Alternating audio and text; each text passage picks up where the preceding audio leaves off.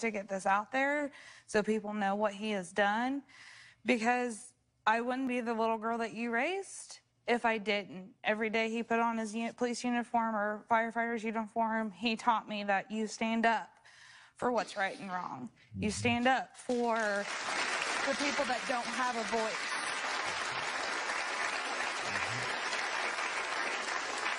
How about you? Was it difficult to go public? It was at first, because when it was a smaller group of us,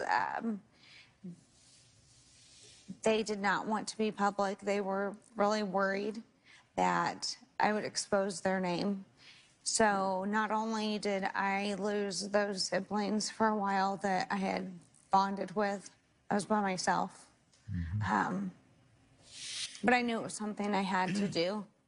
He virtually had no criminal penalty for this at all. He got some probation for obstruction of justice. Yes, correct. Just for lying, right? Correct. But nothing for the actual act of doing what he did. And having spent most of my professional career in the litigation arena, I found that mind-boggling.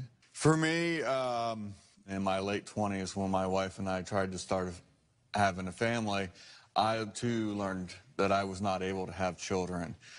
So before learning about Klein being my biological father, my wife and I went through that whole process. And you know, it was months and months of failure after failure, and just we broke down in tears, and the financial investment, and eventually, you know, we went all the way to doing IVF, using donor sperm. My kids were born in 2011, 2014. That's not that long ago, really. And, you know, we joked once or twice because we never had any tangible hold of the donation of the sperm. And to find out now that someone would just blatantly take it upon themselves to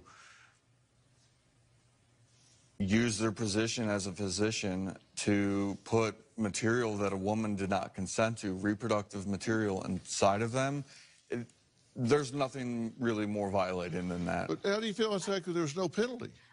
Because if you look at it right now, it said, here's this guy that did this. He violated 70 women. Let's just assume, we'll use that number because it's a working current hypothesis number. Right. And violated 70 women, consequence, none. Zero. That's how it writes out, zero.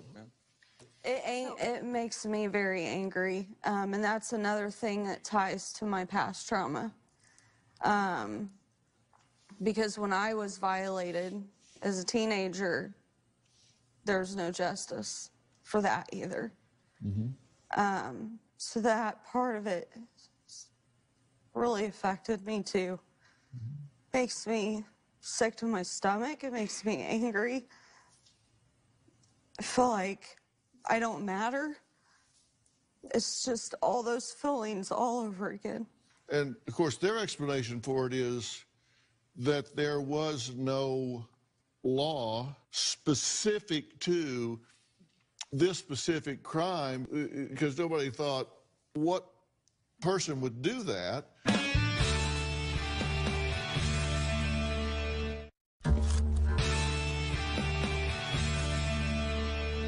Julie is another biological child of Dr. Klein. For years, her family thought that Klein used her father's sample.